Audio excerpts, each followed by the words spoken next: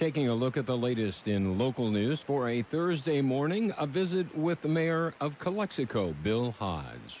The City Council last night authorized a new position for an additional police lieutenant. This is going to be done in-house.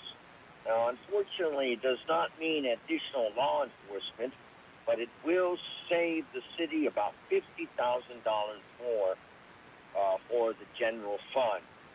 And we can use that to help hire down the road more police officers or improve the parks and etc.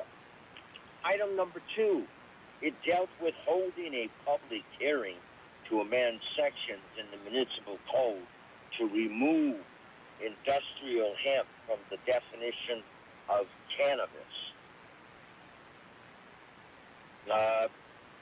Cannabis and hemp are in the cannabis family, but are not the same, as you know.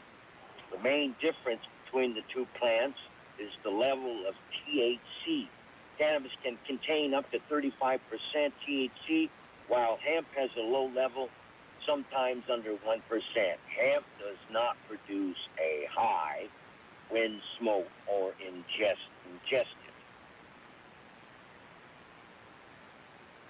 And that is the mayor of Calexico, Bill Hodge. Well,